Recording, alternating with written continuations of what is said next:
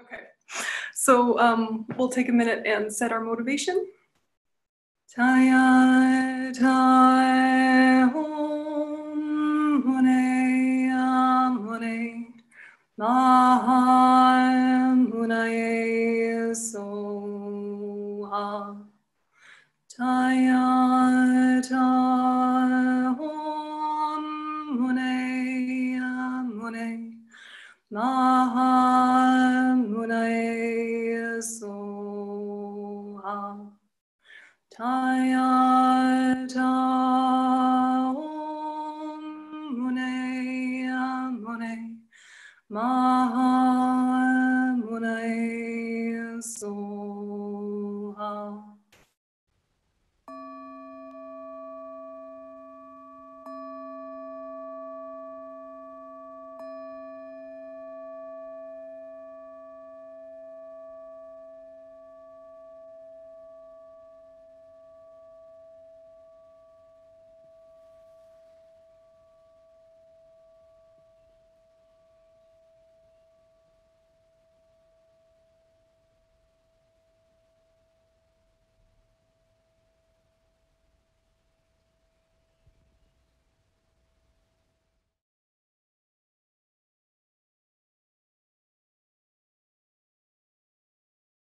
So before we jump into the meditation section, did you have any feedback or any thoughts about the 5 Buddha families exercise that we did?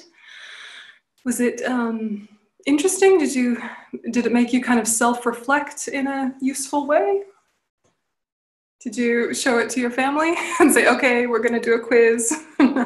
I have to say that I didn't find myself in no one of the sentences. It's like every sentence was too much or too little, or so I couldn't find, yeah, this is me. Yeah, okay, I know myself like this. That's why I didn't answer, and that's why, and I don't even understand the families, okay? I don't have, sorry.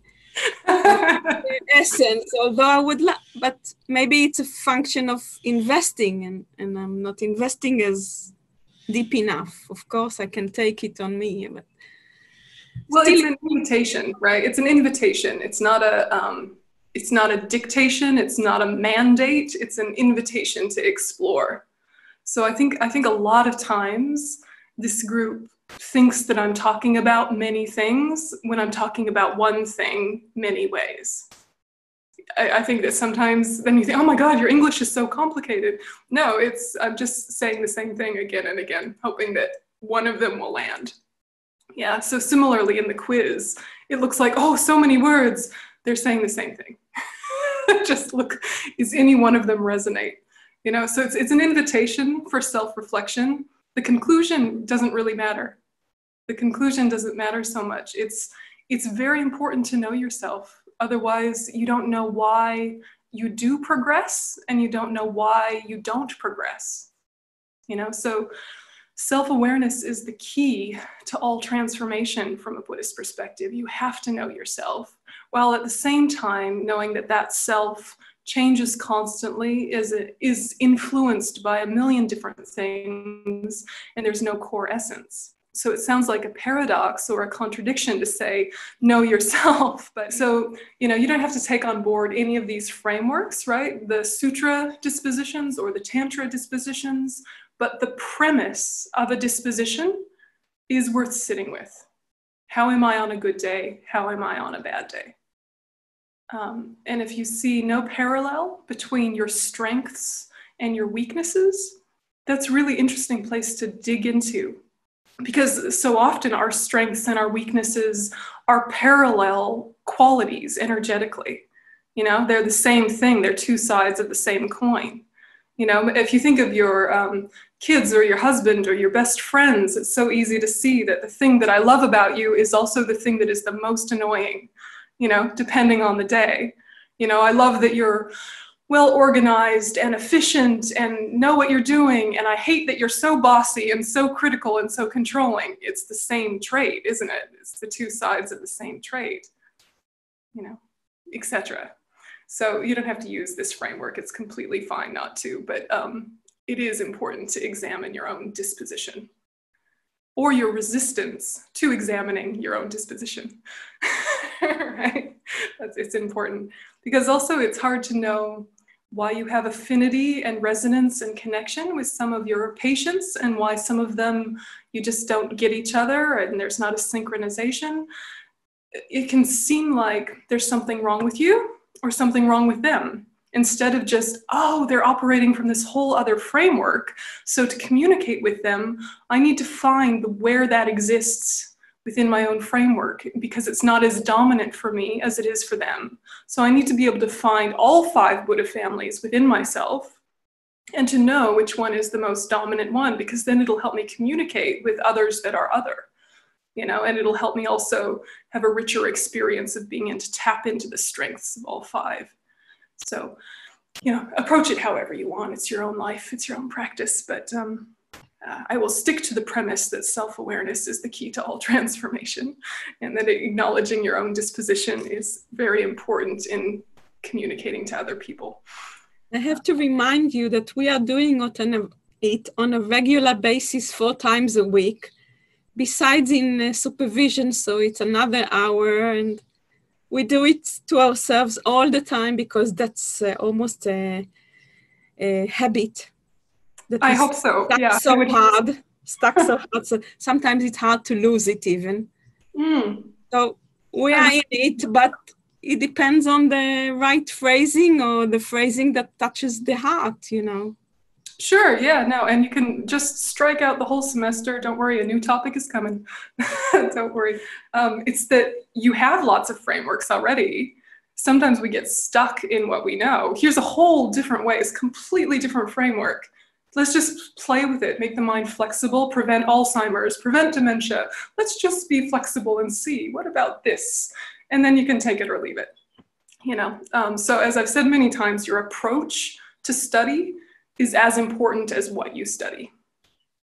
You know, so if you come in kind of with, I already know that, or I already have a way that works for me, what is the point in learning anything? Why are you even here? You know, that's a really important question for us because we all fall into, I already know that, or I already have a way to look at that.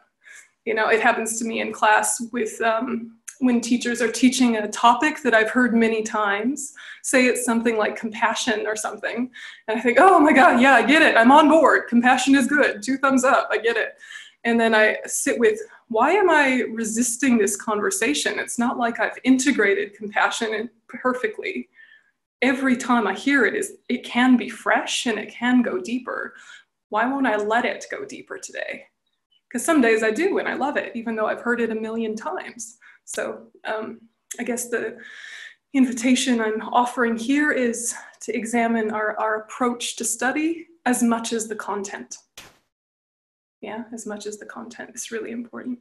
Because at the end of the day, after 7 years, I'm guessing that there are only going to be a few topics for some of you that you actually bring into your daily life and bring into your practice. Some of you will take on the whole Buddhist path. Some of you might even become Buddhist, but I'm guessing the vast majority of you will stay whatever you are and just use some elements like some mindfulness and some techniques, and that's completely fine. But if you know how you are as a student, that self-awareness is so enriching for developing pathways of empathy with people. You know, so it's a process of self-awareness and self-reflection and getting the human condition. And if you knew everything about humanity already, you probably wouldn't have decided to take a 7-year course. All right. So well done being up for it. I'm always impressed when grown-ups decide to go back to school. I think it's very brave and shows great courage. Yeah. I wanted to ask about what you said about disposition. What do you mean exactly? Is it because what you're saying, disposition is maybe is a thing that an area that doesn't change in the mind? It's more like it changes, but it's more like your common trend. Mm-hmm. You know, it's like your like personality type, right? But it's more like it's not permanent, it's not definite, it's not solid. But we all do have like a go-to strength and a go-to affliction when we're, you know, in the right conditions. And then all of the other ones happen as well, of course. We have all of the everything, you know, it depends on conditions. But from beginningless time until now, we've accumulated kind of habit patterns that have kind of planted us into a family in a way. And I think that we feel it when we're with people of our tribe, you know, or people of our family where, where communication is very easy. You can take shortcuts with your communication. You just get each other. And it's probably because you're of a similar, quote, family, because your mind has trended a certain way or has developed similar habit tendencies. And then people that you just don't get, they've developed different habits. So I think it helps you not, I guess, make a qualitative difference. You know, you think, okay, all of these are equal in power, equal in mistakes, equal in wisdom. They're all equal, but they are a bit different. And seeing myself within that is useful, but none of it is permanent. So think of it as trends, I guess, more than anything too concrete. This is the trend my mind has gone through. And have you ever done like a Myers-Briggs personality test? Right? They used to be all the rage, right? Back in the 90s, 80s, yeah. And I remember I took them many times as a young person, and I was always the same one. I'll out myself. I was an INFP. But then as years went by and I practiced Buddhism, it actually, the P changed to a J. And, you know, did my personality fundamentally change? How could it change if I was a core, inherent, yada, yada? But we all know that we change over time given different conditions and where our mind is at the point of self-reflection too. So certainly I've trended a certain way the whole life, but then there's been certain aspects that have adjusted and tweaked over time. Yeah, disposition. Yönten, yeah. Can you say that enlightened people don't have a personality or disposition like Talia said? They are, their mind can change to in every moment, and they don't have disposition. Yeah, it's more like, yeah, like they have all of them. They have all of them completely integrated, perfected, and only the wisdom side, not the neurotic side. But because they have all of them, they're able to understand the needs of the neuroses of each side. You know, so that's why they talk about the Buddha's manifesting in certain ways. Sometimes the Buddha will show an appearance of anger or show an appearance of lust or show an appearance of peace, even though they're completely integrated and without afflictions.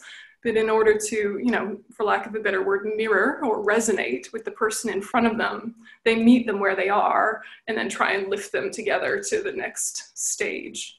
And it doesn't mean at all that the Buddha is of that disposition. It just means that they are presenting that. So the Buddhas, they do fall into the categories of the 5 Buddha families. All the Buddhas do fall into one of those 5 categories. But in the background, we always know that that's what they're emphasizing. It's not who they are. So maybe when they were a bodhisattva, when they were a completely ordinary being on the path before any realizations, they were of that Buddha family. And as their developmental process continued, they stayed with that trend. They became completely enlightened and could embody any and all. But still there is that kind of like dominant resonance, which means that their karmic connection is more easily flowing with people of that type. Yeah. So you see, you'll be able to tell which Buddha family a Buddha belongs to based on who is at the crown of their head in the practice sadhana. So like Aryatara, who's, you know, she's green in color, 1 face, 2 arms, foot out. If you were to read the full description of her, you would see that she has Amitabha in her hair knot, meaning she has a little red Buddha perched at the top, meaning that she belongs to the lotus family. She transforms attachment into discernment. You know, so it's like, you know, you have to kind of look for what's in their crown knot, and sometimes the artists don't draw it in, they just draw a little golden knob, but it's to indicate all of them do belong to a Buddha family despite encompassing all of them. Yeah. I mean, you guys have this happening with referrals, I'm guessing, a lot. There's sometimes a patient where you're a good person, they're a good person, but it's just not working, and you know that they will work with your colleague much better. And so you're like, why don't you try them? And it's nobody's fault. It's just a disposition thing. You know? I'm guessing. I don't know. Yeah. So, yeah, that's not. Yönten, first of all, I wanted to the explanation about the Buddha ears. It was very interesting. And I wanted to say something totally unconnected. But yesterday I was looking at my son is a freak of Japanese movies. And so we're looking at this Japanese movie about a princess. I don't remember its name. And first of all, I was totally looking at their ears and the size of their earrings. But then there was something very interesting. There was a god there, and the god lost his head. And then from being a god of, I don't know if you know the movie, but from being a god of a life and death, of goodness and badness, he became a god only of death. And I thought how it's interesting. I could understand that goodness lies in the head, in the mind, and not in the heart. I thought how different it is. So I thought, okay, I learned something. Because I think in our culture, everything good is about our heart. Yeah. Then I realized the Buddha nature, that it lies in the head, in the mind. So it was very interesting. So I wanted to say something sink in.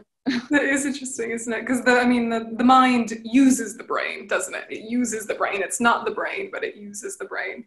It resonates with this area, like exactly. With our thinking, with our So it was very nice. It was really interesting, and what all of that signifies. There's a story of a fully ordained nun named Bhikshuni Lakshmi, who had leprosy, and she cured herself of leprosy by doing Chenrezig practice. And the villagers didn't believe that she was a pure practitioner. She thought they were, doing all the normal things they do to women who they're threatened by, and calling her a prostitute and calling her this and calling her that. And so in order to prove to them that she had realizations, she flew up into the sky. And she said, if I'm not enlightened, if I cut off my head, then I'll die. And she cut off her head, and it went flying around, and then it came back and reattached. And she was like, see? Anyway, so we have stories like that too. Anyway, Bhikshuni Lakshmi, she's great.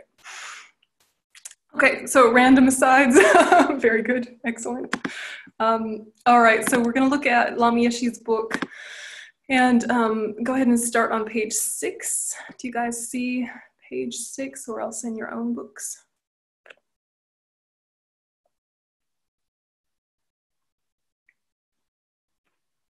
So this book was written for a 5-day meditation course, and some of the people were brand new, and some of them had been practicing with him for a while. And I've mentioned it before, but Lama Yeshe did the very unique thing of teaching very advanced topics to complete beginners, and very advanced techniques in a very simplified way. In a way, acknowledging that Western people are often pretty well educated, and so dropping something advanced right into their laps sometimes works out just fine. So here it says, the second paragraph down, pure motivation is a function of the wise and open mind, which is the total opposite of the narrow, psychologically defiled, obsessed mind that is overly concerned for one's own benefit and welfare. Completely donating your life to others has great effect on your internal world. So he's saying when you meditate, set your motivation. What is a pure motivation? Something like this. So you don't have to call it bodhicitta, but something like this. So I think we're pretty clear on motivation in terms of your meditation practice. But before we go into the next section, did you want to explore anything about setting your motivation or cultivating your motivation? Is it a premise that works for you, or does it feel weird?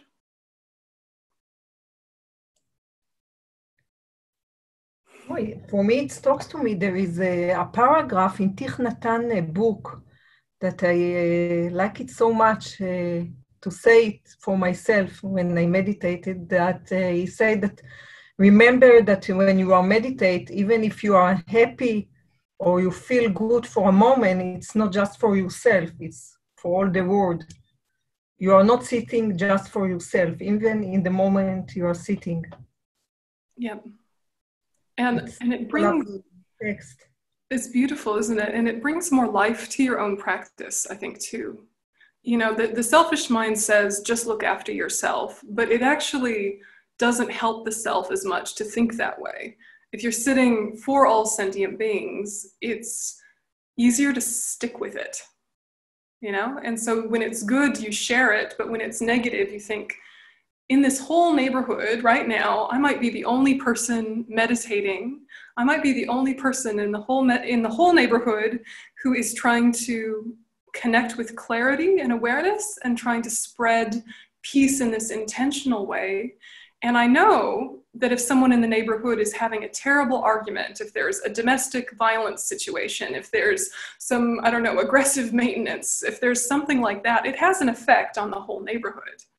How can I think that I don't have an effect on the whole neighborhood when I meditate on peace? You know, even just the breath, just simple the breath, trying to be one less agitated person in this world, trying to radiate some clarity and peace, it has a huge impact. And so when you remember that, then you think, all right, stay focused. But if it's just for you, you're like, nah, snack, I'll have a snack, cup of tea, you know. In the past, I used to be in a meditation that the one who guided the meditation, every time when he finished, he read to us this paragraph from Thich Nhat Hanh. Oh, and it beautiful. Was powerful. Yes. And it's a good technique too, if you do find a paragraph somewhere that really sticks with you, to, you know, print it out, write it out, have it with your meditation. Because if you have a routine, that also helps. So, you know, once you find something that really strikes a chord with you, use it. Continuing on, I'm going to scroll down and we're going to go to page 8, meditation on the breath. And so meditation is done by the mind. Therefore, your mind should be with you in the present, not obscured with other time, place, person, or some other objects. The method we use to bring attention to the here and now is concentration on the breath, focusing on how your breath moves through your nervous system. Now, this is how we always start, you know, whether we're doing single-pointed meditation or analytical meditation, the breath is either a preliminary or it's its own practice. But what it does is start to steady the surface distractions so they have time to settle down. I'm sure there are days when you can't even meditate on the breath. Yeah, there are days when it's just too busy, it's too stirred up, or you're too tired, and even the breath is too much, or you can stay with it for 10 seconds and then your mind is just off racing and planning or obsessing about mistakes or whatever it is that your mind gets up to. And so Yeshe then introduces what's called the 9-round meditation practice, which is actually kind of related to highest yoga tantra, but he just introduces it as, here's a good way to get yourself refreshed. And so it sounds really simple, but it actually has many layers of meaning. And what you're doing is you're manipulating your breath a little bit to get yourself to calm down enough to do the rest of the meditation. So it can be seen as a preliminary or it can be its own practice. But basically what you're doing is alternating your nostrils. Okay, and so if you see down towards the bottom of the page, it says, I've highlighted it in green. If you are unfamiliar with the following meditation, you might find it easier to concentrate by oscillating the nostril you're focusing on with your index finger. This is your index finger. Okay, so as you breathe out through your left nostril, you use your finger to block the right. Yeah, so you can make a little fist and put it under your armpit like this, and then go and just block a nostril. And if it feels too weird to do that, you can just visualize it. You don't have to touch your nose. You can just think that that's happening, but it can actually help, at least in the beginning. And what you do is you breathe in through your left, and then you breathe out through your right. Yeah, in through the left, out through the right. And you do that 3 times. And what you do at the same time is you can visualize the 3 main channels within the body. And I can send you a picture of the channels. But basically, your 3 main channels, the center one starts here between your eyebrows, and it goes all the way down, all the way down, all the way down, to about 4 finger widths below your belly button. And then the side channels go open at the 2 nostrils, and they go up and over, and then down on either side, and then they hook in to the central channel like this. Yeah, like a little W. I don't know if you can see the tiny video, but they hook in. And so when you're meditating, you visualize that as you're breathing in, you're pushing out all of the kind of like contaminated, stressed air, and it comes out the other nostril. So you're breathing in clean air and breathing out anything that's kind of toxic, stressful, etc. It's yeah, not different from Tonglen? It is, yeah. We are doing that. Although you can do Tonglen with this visualization. So there are some, you can do Tonglen with this visualization. But this visualization is really just for you with the motivation for others. You're not directly thinking to take on the negativities of others. You're thinking of to clear your own system so it settles down enough for you to practice. So you start by just in good air, out bad air, your own, your own. And when you breathe in, it's different than normal breathing meditation, because normal breathing meditation, you're trying to not control your breathing. You're trying to just let it be natural. And in the beginning, it's, you know, whatever your breath is normally. If you're anxious, it's kind of up here. If you're relaxed, it's more low. You know, it's doing what it's doing. And as you focus on it, sometimes it settles, but you're not trying to control it too much or at all. In this meditation, you are trying to control it. And you're breathing in very slowly and breathing out very slowly. And you do 3 rounds. And then you repeat the procedure in the reverse way. So on the top of page 9. So then you block 1, breathe in. Imagine it's cleaning the whole side channel and then pushing out all the stress of the other channel. And I'll send you the 9-round breathing meditation after this class right away. I've got it on a video somewhere from some time. So if you want to experiment with it, or you can just read this section from Lama Yeshe. So you do that 3 times. And, you know, Lama Yeshe says, while doing this, sit up straight. It's important to sit up straight so that the channels aren't constricted. If you have back problems or you really can't sit up straight, it's okay to lie down. Just lie down in a way that you're not going to fall asleep, okay? So, but straight back is important always, but it's particularly important for this meditation. And it keeps your, as he says, your nervous system straight. So when you inhale, feel that the air completely fills your whole body. And when you exhale, feel that it completely leaves.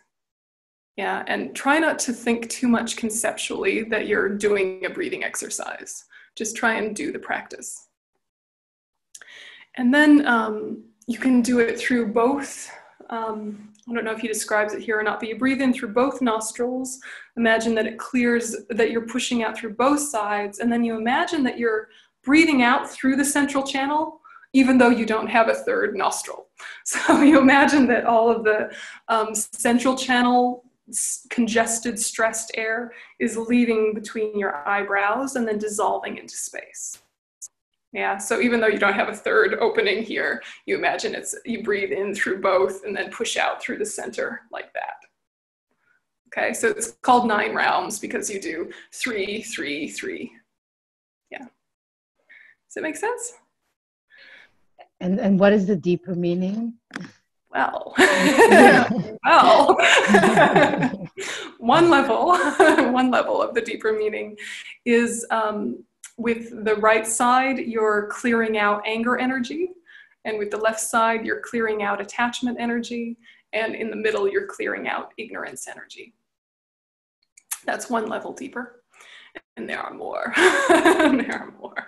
But that's a good place to start. So you can think that conceptually if you want to, or you can just do it and try not to think in words too much. Just be with the physical experience of it and be with the visual of the 3 channels.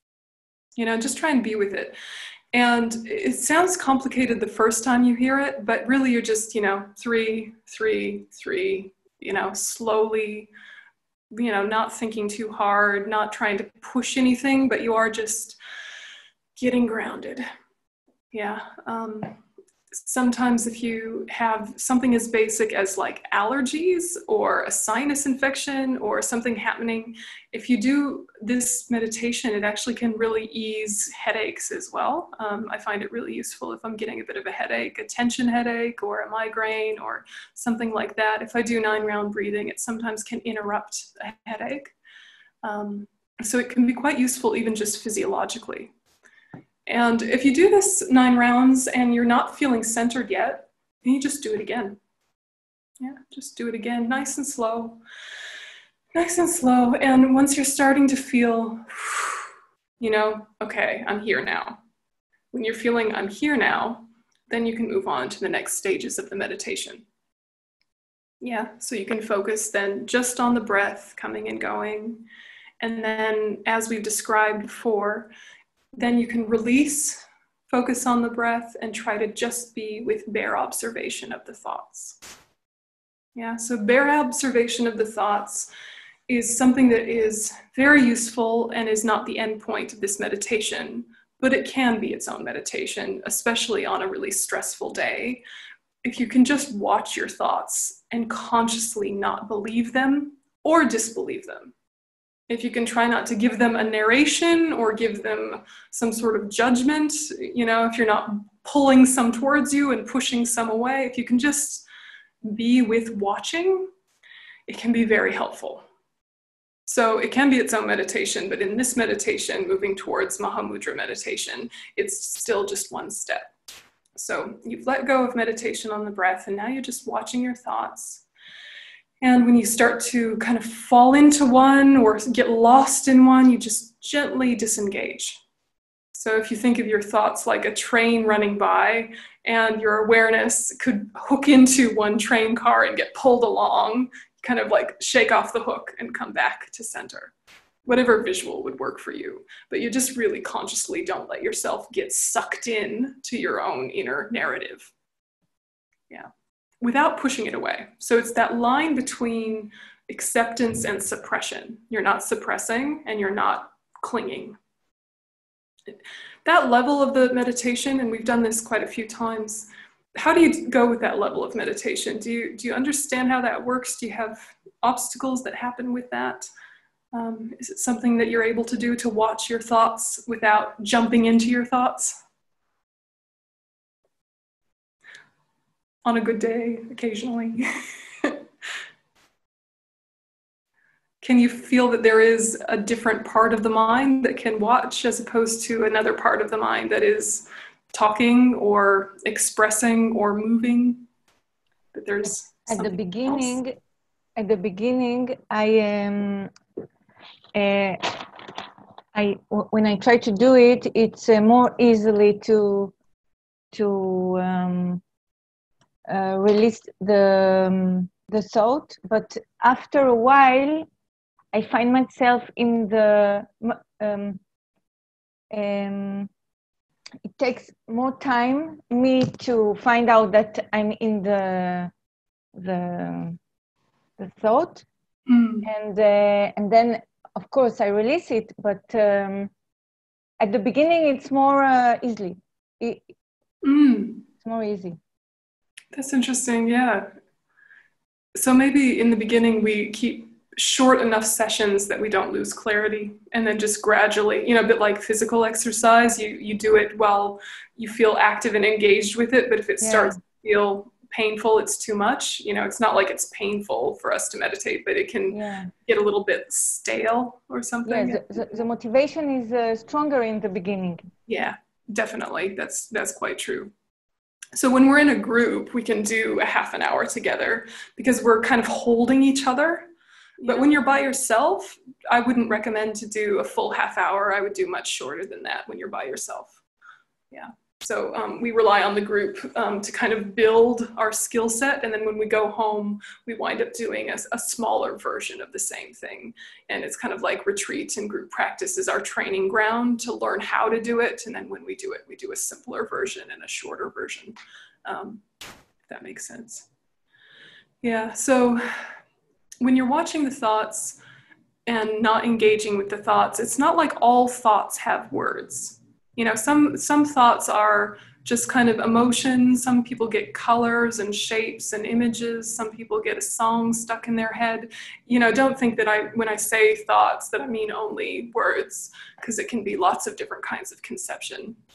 It's just training in not believing everything you think or not investing significance in everything you think. We think any number of things. Sometimes it's useful to examine the content, and sometimes it's useful to train in not examining the content. So both are useful techniques, right? But here we're training in non-examining the content, just observing it. So maybe you do that for just 5 minutes, maybe just 5 minutes of that, and then see if you can release into being with the watcher. Yeah, there is what has been watched, and try not to invest in it. And now you're trying to focus in on that part of the mind that holds everything or carries everything or is above everything, because of course none of it is physical. So however you frame it, just frame it the way that works for you. But it's something other than the movement. Yeah, the part of the mind that is other than movement. Yeah. Yeah, I remember I remember that Sangay Kadro offered us to count our breath. I don't know, everyone is, in my Zoom, everyone now freeze, so I don't breathe. So you come to your breath when? But I remember that she offered us to count our breath. At what point? At what point? If we are going after our thought. To kind of like come to an anchor. Yes. Yeah. I found a book, How to Meditate, very useful, the practical guide. Yeah, it's a great book. It's a classic. It's a classic. And it's very much related to Lama Yeshe's style of teaching. Obviously, Lama Yeshe was one of her teachers. And she knew Lama Yeshe during his life. And so, yeah, How to Meditate is a fantastic resource.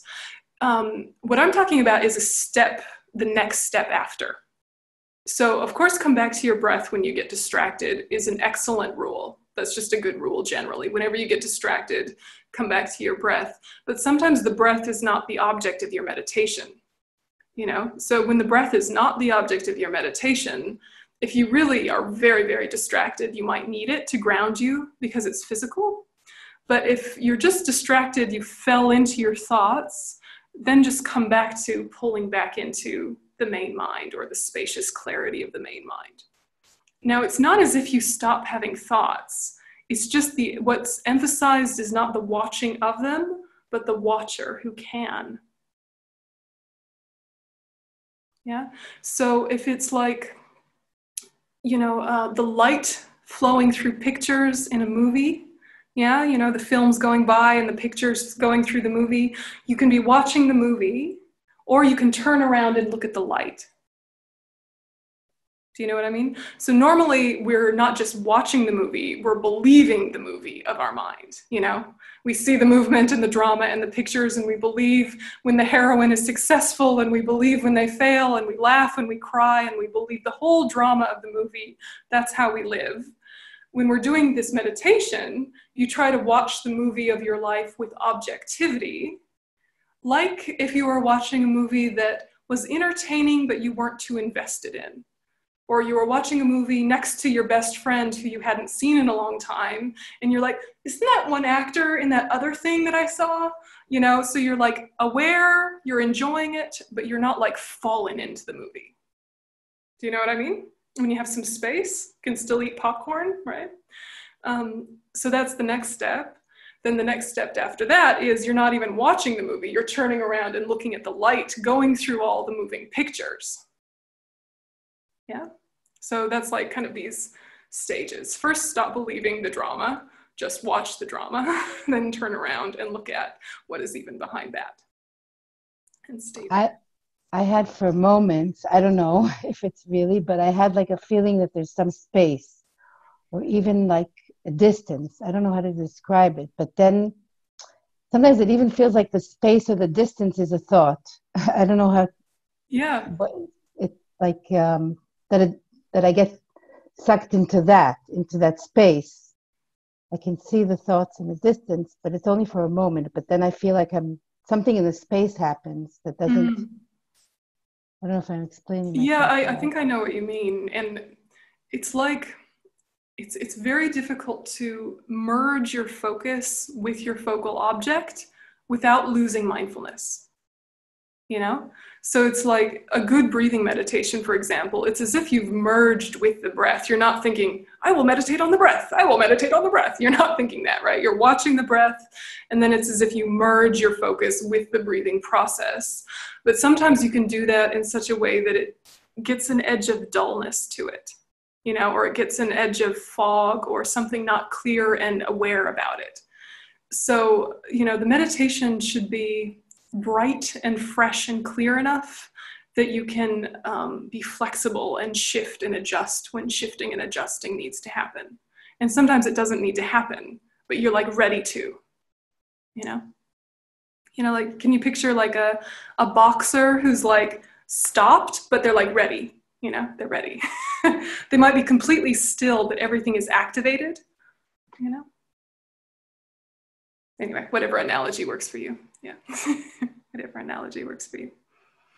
So just gradually, and it does need to be kind of short sessions for a while. So, you know, breath, thoughts, thinker, you know, if you can do breath, thoughts, thinker, when you're in the thinker or in the observer or in the holder, whatever you want to call it, if you get good at that, then you can bring in, who is that?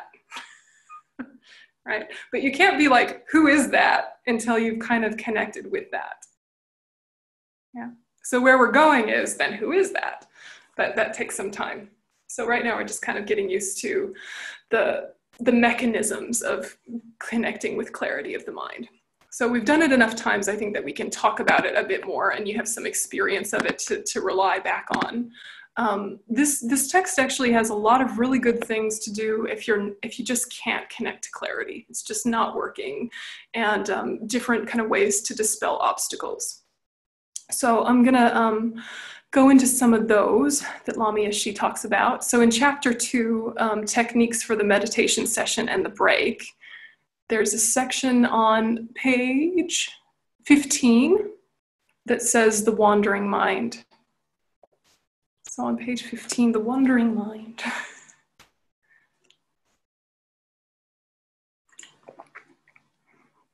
So as Rahali said, and as SK says, Lama Yeshe says, if your mind gets distracted by external objects, focus on your breath, obviously. Breathe in deeply and completely through your nose. But now we're adding a new technique, which is, again, very related to highest yoga tantra, without any of the context for it and without any of the reasons behind it, other than getting the mind to be clear. So know that this will come up later as you become more advanced in your practice, but this in and of itself is also just quite useful by itself, divorced from context. So you breathe in deeply and completely through your nose, then you bring your breath energy all the way down below your stomach, yeah, to your navel. Then you push down gently with your diaphragm, you know, that muscle. So you're kind of pushing the breath down, you know, pushing it down. And you tighten the muscles around your sex chakra, so like your pelvic floor, or, you know, down there, you sort of tighten it. And then you draw the energy up from below, and the energy that you have pushed down from above to the point about 4 fingers width below your navel, and then hold your breath. So it's kind of like you're squishing the breath. Yeah, you're squishing it down here, down quite low, and just hold it there for a minute. Now, you don't want to hold it so long that you get like panicked or uncomfortable, but it's not just a holding your breath up here. Like if someone said, hold your breath, you would hold it up here probably. You're consciously squishing it down and pulling it up. Yeah, up from below and push down from above, squish. Make sense-ish? Maybe in yoga classes you do this sometimes. And then when you hold your breath, you touch that point with your finger to bring your mind's attention to that. So just kind of like your belly, your lower belly, you just kind of go boop, right? And just pop your own little belly. Basically, anywhere you touch in your body, your mind's attention goes to that, doesn't it? So you're not thinking of your right ear, but if you pull your right ear, now you're thinking of it. So if you just place your finger or your hand on your lower stomach where you're squishing the air, it brings your mind's attention there. It was already kind of concentrated there just because of the practice of holding the breath there, but adding the hand can kind of help bring more focus to it. So then you feel a joyful sensation there, just kind of blissful energy. And your mind automatically focuses on that point, and you just concentrate there just for a few seconds. Just a few seconds. When you do this meditation, hold your breath for as long as is comfortable, and then you exhale naturally, slowly, and completely, but you leave your mind on that concentrated feeling. So this is how you know how long to hold your breath. If you've held your breath so long that exhaling is like, pah, then you held it too long. So you just hold your breath long enough that you're starting to feel some sort of like tingle, blissful something, and then just really gradually breathe out. Let all of the air out. And then when you breathe in again, it's not a big, not like that. It's just you're really slow down your breath and just abide in the concentration that can kind of happen naturally from having done that breath work. So if you do this breathing exercise, your mind just kind of naturally focuses back in. And it honestly only takes a few seconds to do this little practice, but it's a really good antidote for the wandering mind. So you can do it a couple times if you need to. You can do it once. It's really up to you. But as Lama Yeshe says here, unify your mind with bliss. Let your mind sink into that feeling. Don't feel separate from it by thinking, I'm feeling blissful, right? Try not to overthink it. Just be with it. So that's the antidote to the wandering mind. You might have done something like this in yoga classes. It's like vase breathing. It's similar to vase breathing, or it's going in that direction. So instead of addressing distraction using your mind, you're addressing distraction using your body. So the breath have to be very slowly. Yes. I don't breathe very slowly. But you could make yourself if you wanted to, right? So it's a practicing. Yeah, okay. It's practicing. So normally you don't do anything to your breath. You just watch it, right? Normally when you're meditating. But here you're trying to control it. Yeah, I'm sorry for the question, but how many seconds every breath have to be? It doesn't matter. Yeah, it doesn't matter. But, it would go a little something like this. Ready? It would go.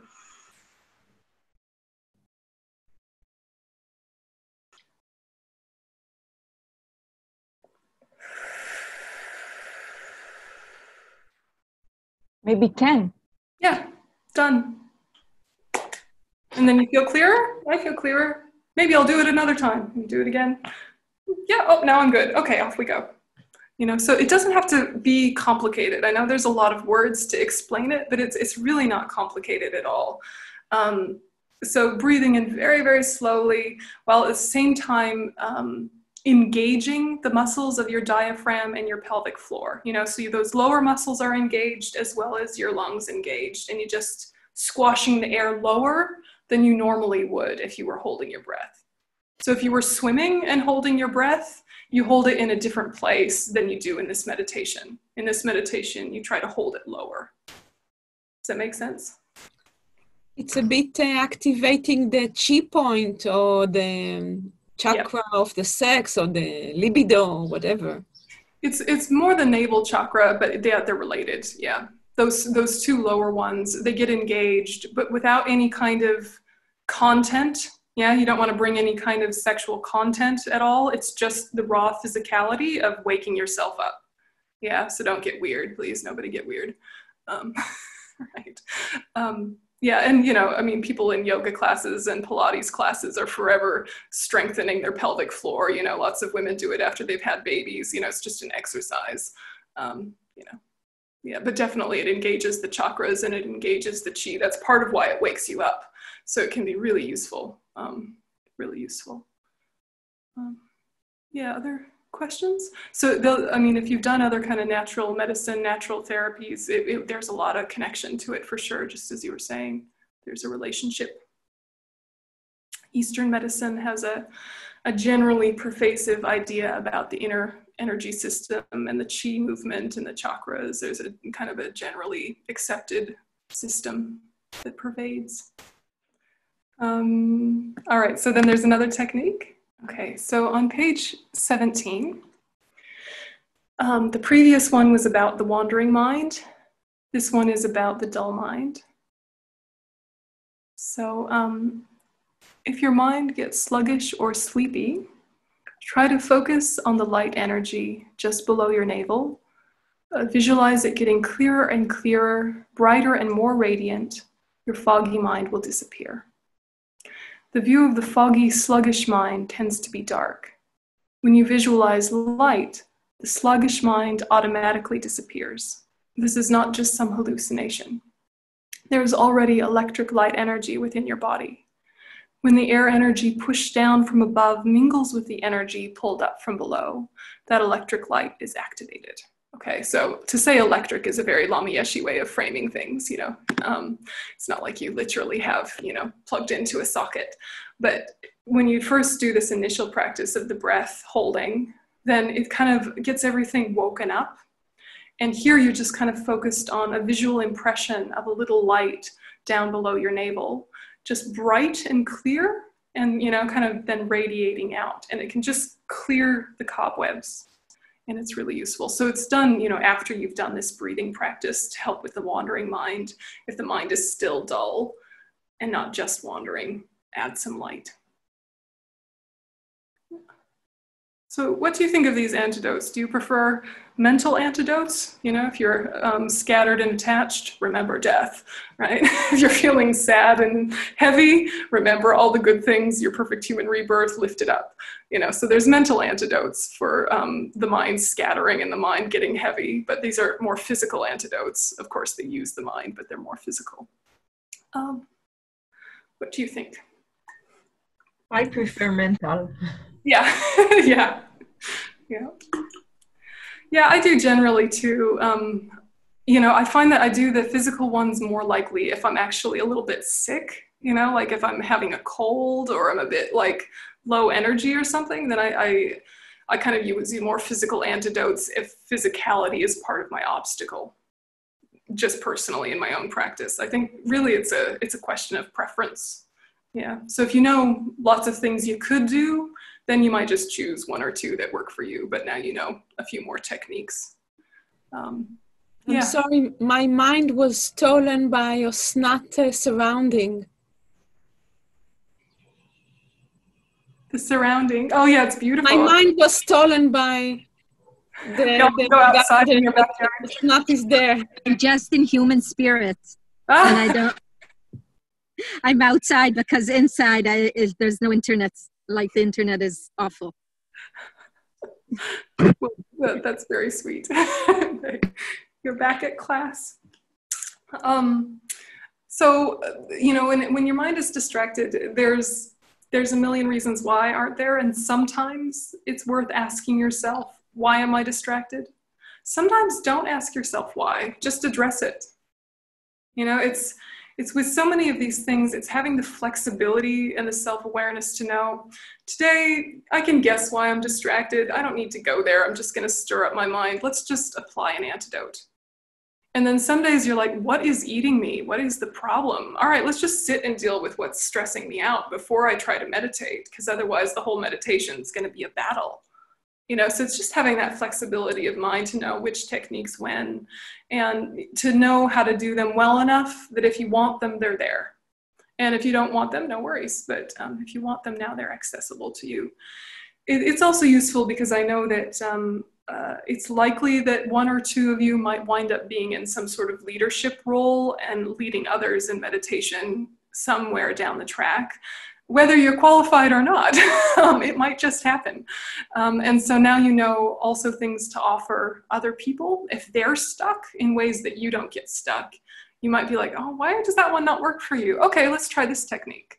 So you'll have something you can offer other people if they're trying to meditate and get stuck. So maybe can you send us, or maybe you sent and I missed it. I have to feel it, and because now we are talking about it, but I won't. I mean, it's something that if we were all together, in the same room, I would just do it as one of our meditations. But it's sort of weird to record it because it's not like you can see me and hear. And so I'll send you 9-round breathing. I have a recording of that. But for the techniques, I think it's easiest if you just read it really slowly and just try and experiment. And then you can ask questions like, okay, when I get to this point, this happens and I don't know what to do. I think it's easier if you just kind of play with it based on Lama Yeshe's description and then write down where you get stuck, because you maybe won't know what your questions are until you've experimented. So if we were all in the same room, we could just do it right now and workshop it. But I don't think it works online. I don't know. I was thinking about the difference between them and the mental and the physical. I think that the mental one is easier in the sense that we can relate to it more, but maybe sometimes it stops us because the physical is something more, I don't know, deep, open, in a sense, maybe. But yeah, it's not easy. Correct. Yeah. I don't know. Yeah, I don't know. I think you guys are naturally introspective people. That's why you're drawn to the work that you're drawn to. So you're introspective people. So using introspective antidotes and techniques, I think would probably come naturally to you, just, by virtue of this particular group. For some people, the mental antidotes don't make any sense to them. And they're like, what do you mean? Look at my anger. What does that have to do with why I can't watch my breath? And you're like, okay, that's another story for another time. Let's just try this. And it works. When I teach meditation to little kids, I very much focus it on the physical and not so much on the mental. So like the sound of the bell, I'll say, okay, listen really hard until you can't hear it anymore. And that helps them get into a concentrated mindset. But for them, it's like a physical experience of how good are my ears? I'm gonna listen and listen and listen and listen. And then I ask them to like raise their hand when they can't hear it anymore. And it helps them, engage with focus. And then once they've listened to the bell and they can't hear it anymore, I say, okay, so how long can you keep the memory of the sound of the bell before you get distracted? And when you get distracted, raise your hand. So it's very related to their physical experience, but it's helping them tie into the mentality that I'm trying to get them used to, So sometimes physical stuff works for people that are less analytical or less used to analysis.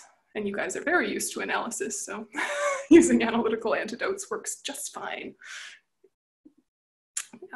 No. And I wouldn't teach this completely to kids, but the 9-round breathing, you could teach to kids a little bit. Let's do left, let's do right. Who can't remember their left and their right? That's okay. Yamina, Smola. These are the only 2 Hebrew words I know. It's because of ways. But so see what works, but it's just something else to pop in your tool belt. Then let me Yönten. Oh yeah, sorry, go ahead. I just thought that when I get sleepy, there's nothing I can do about it.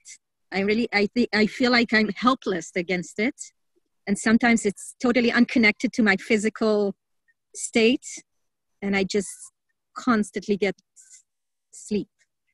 I don't know what to do with it. What would you say to a patient who says the same thing on the couch? that I wasn't tired before I got here, but now that we're going through this, I just can't stop myself from sleeping. What would you say to them? Yeah, well, I figured that some of our teachers, I get more sleepy and I feel quite helpless about it. Yeah. It's something that you want to be really friendly with yourself about, because if you're too pressurized with your antidotes, it'll trigger like an inner rebellion and it'll become just the pattern. So if you can kind of, in a way, push pause on the meditation and just do something to refresh yourself, like, okay, air, light. Let's look at the light. Let's think about air. Let's open my eyes and not try to meditate for a whole minute. You know, I'm just going to listen as if I'm listening to a lecture rather than listen with the idea of trying to meditate. So you can listen and just think, I'm learning how to do the meditation that I will do later when I'm by myself. Because right now, their word choices or their pacing or the topic is not the right resonance for me, and I can't quite synchronize. So you don't have to feel bad about it, just kind of like listen to the words as training to do the meditation later. And then maybe sometimes if it's a whole sea of words, think, okay, what was the main word there?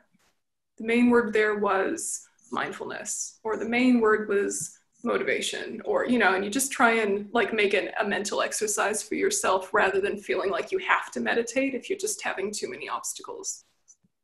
So that's one way.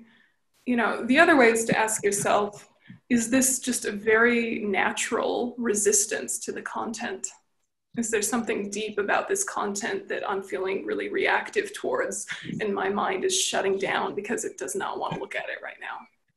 And sometimes it's topic related and sometimes it's presenter related. It, you know, can be related to so many things, but you know that it's at the end of the day about you.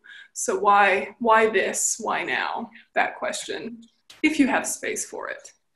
Why this? Why now? Because of course, if it is just raw physical tiredness, then don't worry about it. Have a sleep, try again later. Don't overthink it, you know. But if it's something that keeps happening, whether you're actually tired or not, it could be some resistance to self-awareness, some fear of what you'll find. It could be the ego fearing its destruction, and then that's fantastic news. A lot of people have a certain topic that they always vague out whenever it comes up, even if moments before they were sharp and clear.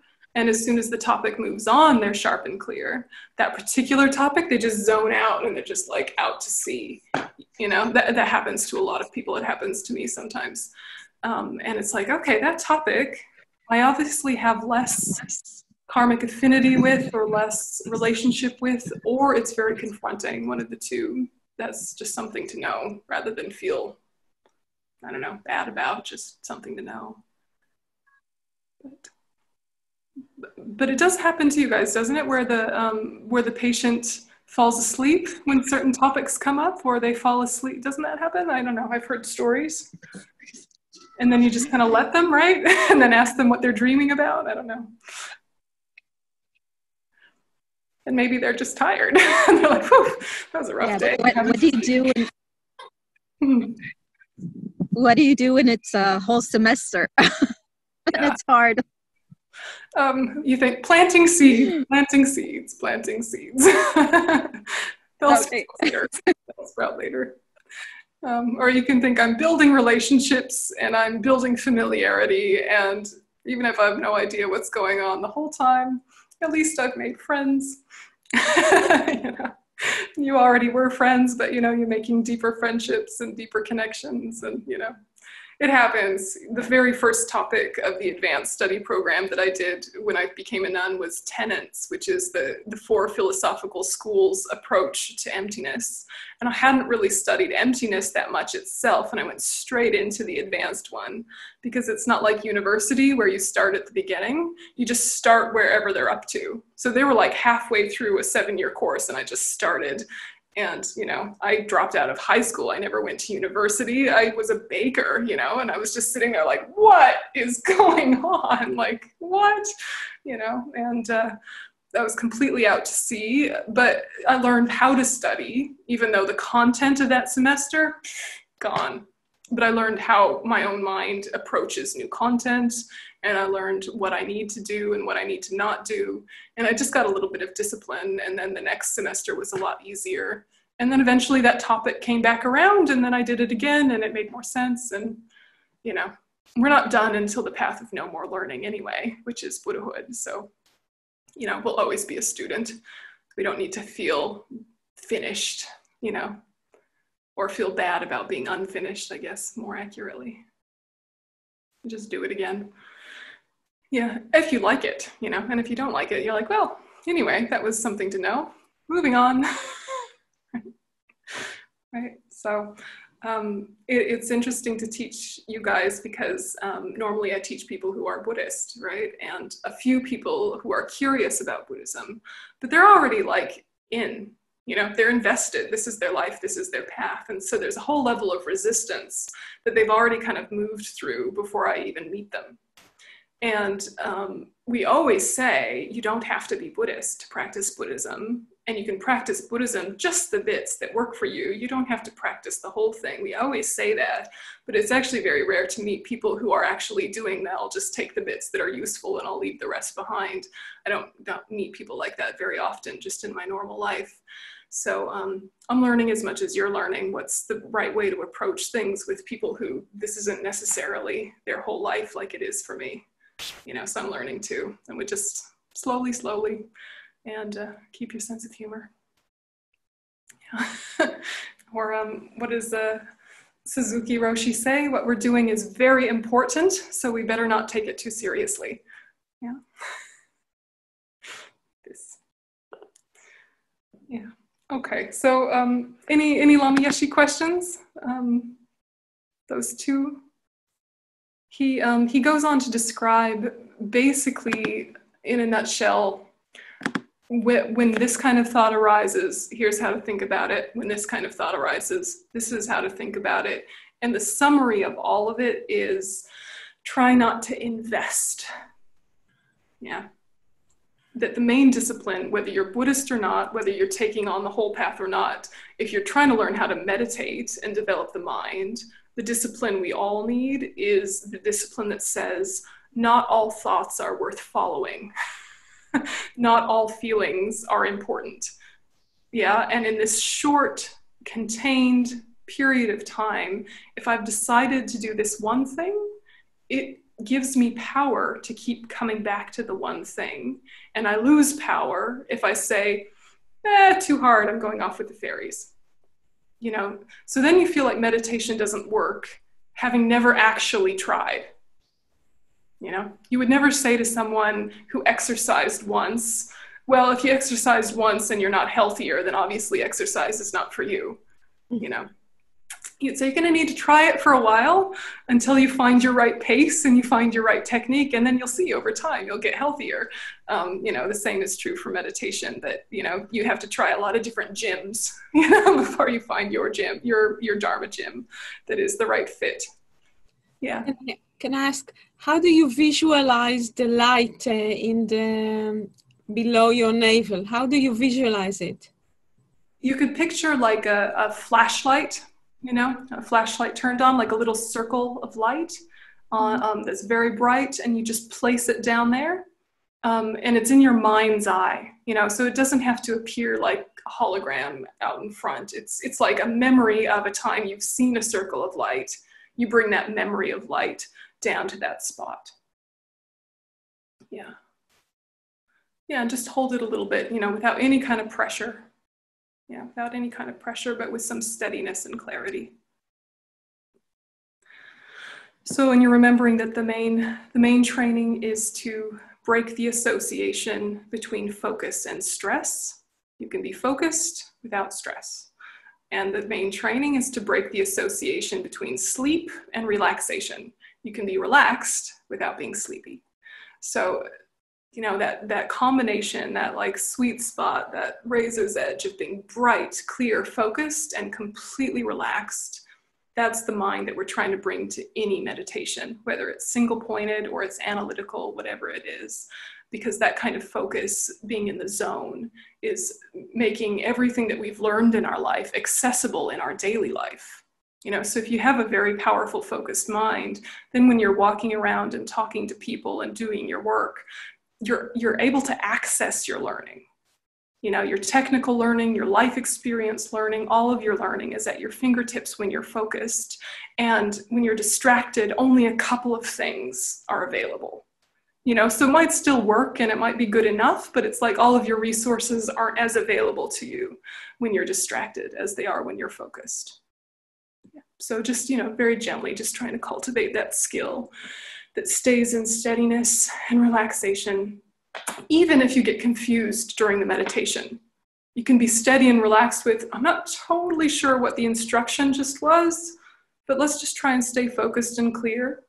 If I'm not totally sure what the object is, I'll just use the breath until I hear the next instruction that makes sense.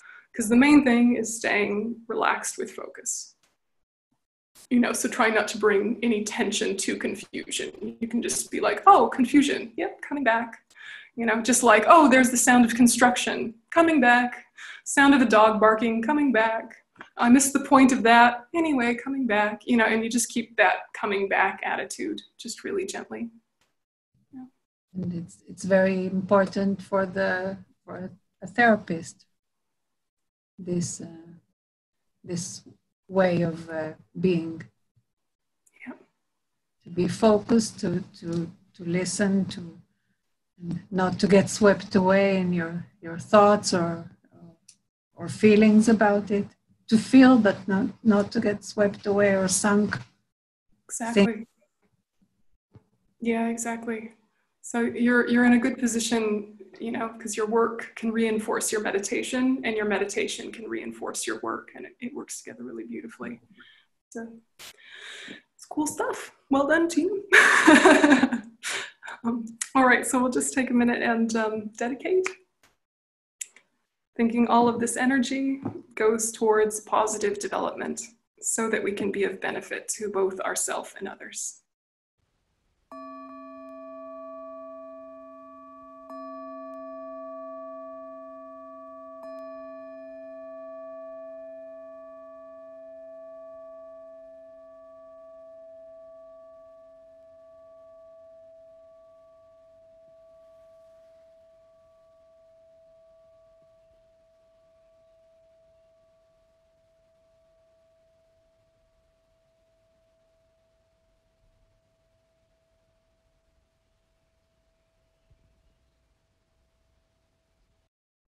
Thanks, guys.